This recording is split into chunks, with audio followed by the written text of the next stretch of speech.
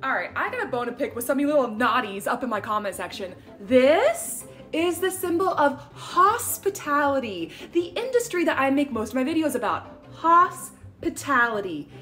This is widely recognized to be a symbol with an entirely different connotation.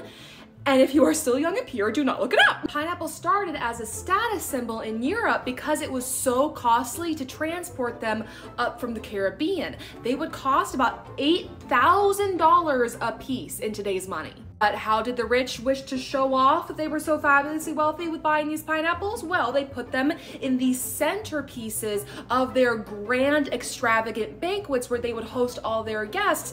And not only was it a very intimidating status symbol of just how much money this person had, but it also honored their guests by showing that they went and spared no expense in providing for them for this banquet. Now, of course, as the years and years went on, pineapples became less and less as a status symbol displaying your wealth and more of a gesture of your goodwill and generosity when you're welcoming people into your home or into your place of business and treating them as honored guests. Now, I myself studied hospitality management at the University of Central Florida's Rosen College of Hospitality Management, and that is where I got this pin.